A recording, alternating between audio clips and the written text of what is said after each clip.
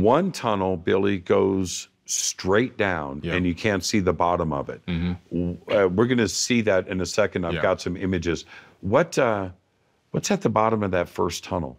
Well, underneath the Great Sphinx, there's a lot of tunnels. Some of them lead out for miles underneath Giza.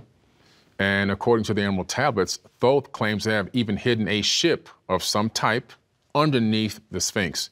There have been ground-penetrating radar reports stating that about a mile down, there's a massive cavern or some kind of opening with something underneath the Sphinx.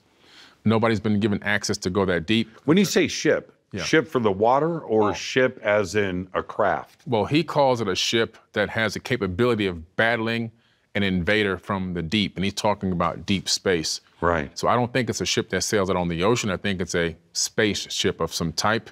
He says the one that is the wisest will be able to free the ship and defeat the enemy with ease.